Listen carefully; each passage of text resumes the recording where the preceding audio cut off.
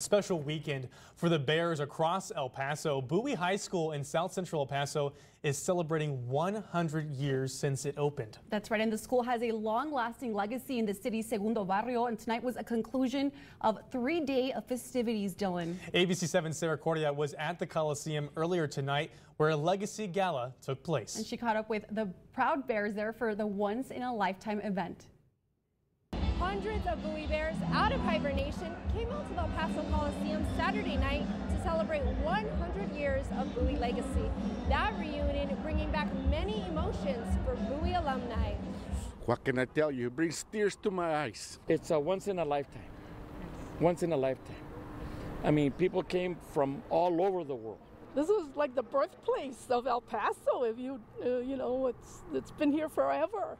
I mean, everybody in El Paso knows Bowie. Everybody in Los Angeles knows Bowie. There was music, memories, and laughs at Bowie's 100-year anniversary celebration. One high school sweetheart couple celebrating 47 years of marriage, all thanks to the school. Where they met? School, cafeteria. I love it at first glance. High school sweethearts. That Cupid got me. That Bowie pride credited for creating lasting relationships and lasting memories. Memories back in school. Me coming across the border from Juarez to Bowie. You know, stay late, you know, and hang around with the friends. You know, those are great memories. And I'm a witness to it.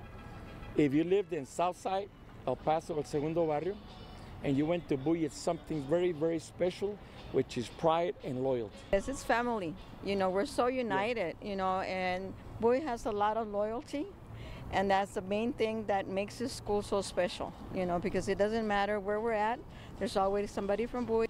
You know, like they say, once a bear, always a bear.